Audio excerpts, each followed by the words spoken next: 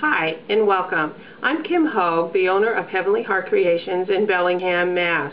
My paintings and designs have a refined, primitive style. I have found the low Cornell fabric brushes to give me that perfect roundness and softness to help achieve the texture within my designs. Now, let me show you how.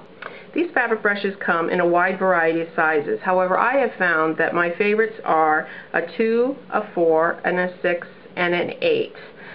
They were originally designed for the fabric painter. However, as a painter, I thought outside the box and said, these would be perfect for dry brushing, for scumbling, and for actually a soft base coat. It's really important that you carry no water in this brush doing this particular method. You want to squirt out some acrylic paint onto your palette. You want to take a brush of size that's going to fit within the area that you're going to work with.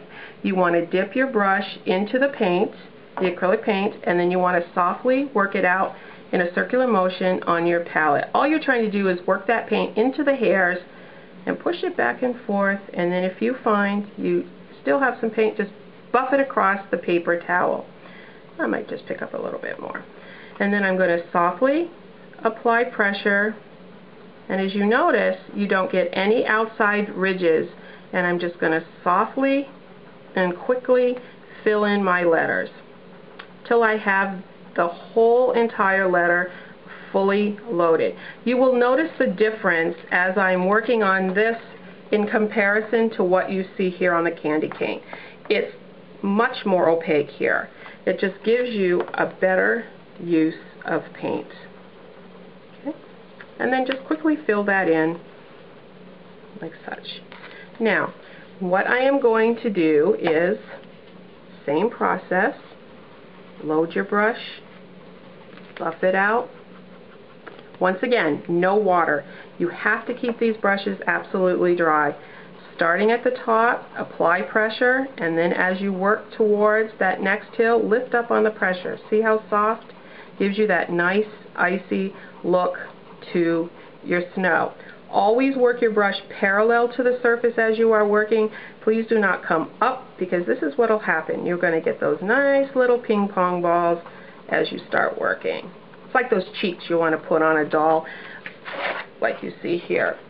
You notice it's nice, soft. If I was to come in, you'll get this a ping pong ball to the look. Now, if you notice, I've also taken this and I've dry brushed my shading, created my pleats with a tint of color to give that aged antique look to her dress. You can come in and apply pressure with the red paint, create the rind of the watermelon, the green area. In here I have also dry brushed to create my highlights on her dress, buffing back and forth, buffing back and forth. Anytime you find that you might have a lot of paint, always remember you can always scrape it across your paper towel and then just come back in totally on your surface. But remember, parallel to your surface at all times. If you come up, you're going to get a ping pong ball effect.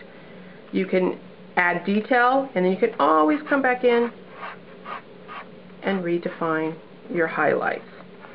After you have completed your entire painting, it's really important, you need to get this paint out of the brushes. A lot of times people will say to me during class time, may I rinse my brush? I say absolutely not, but then that comes into the fact that you should have several brushes on hand as you are painting, because the price point of these brushes are not costly, so it's better to have a few in hand. Always one drying off the side. Pick one up, you can go to your surface. This way you know you'll always achieve a soft and wonderful look.